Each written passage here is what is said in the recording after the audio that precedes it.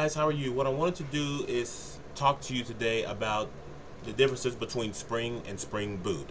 This video is going to be a little short. I'm pretty much just going to touch on the main topics of Spring versus Spring Boot, so it's not going to be really lengthy or anything like that. It's just going to give you a clear understanding between the differences between Spring and Spring Boot. So, what are the differences between Spring and Spring Boot? Well, Spring is a framework, and it's a framework that is primarily based on dependency injection. So if you don't know what dependency injection is, I've actually explained it in my last video, so go check that out if you're confused about what dependency injection is. Another thing is that it's used to manage the life cycle of Java classes. Now, classes that are managed by Spring are called beans. So it's basically just used to manage the life cycle of Java classes. Another thing about Spring is that it consists of a lot of boilerplate configuration, and boilerplate configuration is basically a type of configuration in which the programmer has to write a lot of code to do minimal tasks, or just write a lot of code to do tasks in general. Another thing about Spring is that whenever you're developing applications, simply just using the Spring framework, it takes a lot of time to have the application up and running. And the reason why is because of a lot of the boilerplate code that the programmer would have to write. Now I want to talk about Spring Boot.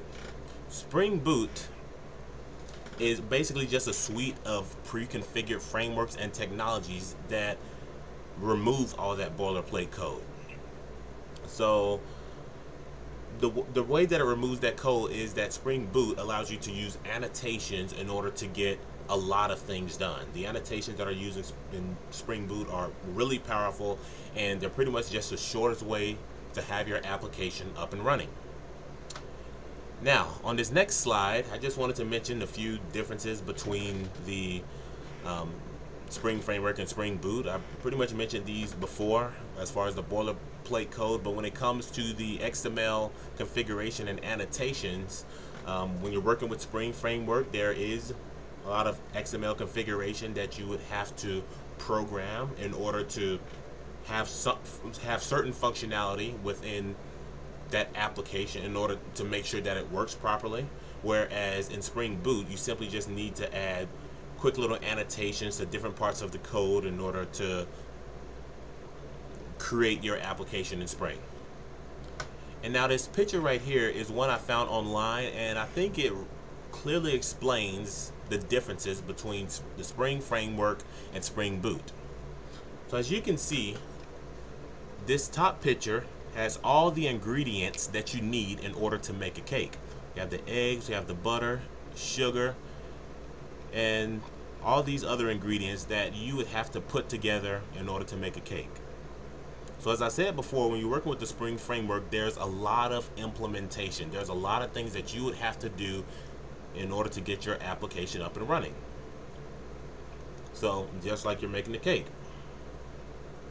you have to mix these ingredients together, in a certain type of way, put your cake within the oven, wait for 30 minutes, and next thing you know, then you're gonna have your cake. But Spring Boot pretty much already prepares that cake for you, and then from there you can choose what you want to do with that cake, and you probably want to eat it at that point.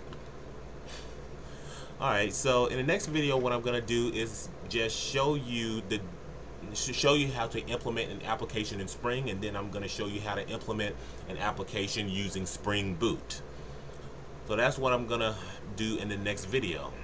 But for this video, if you have any questions, leave them in the comments below. Don't forget to like the video if you've learned something here, and don't forget to subscribe. See you in the next one.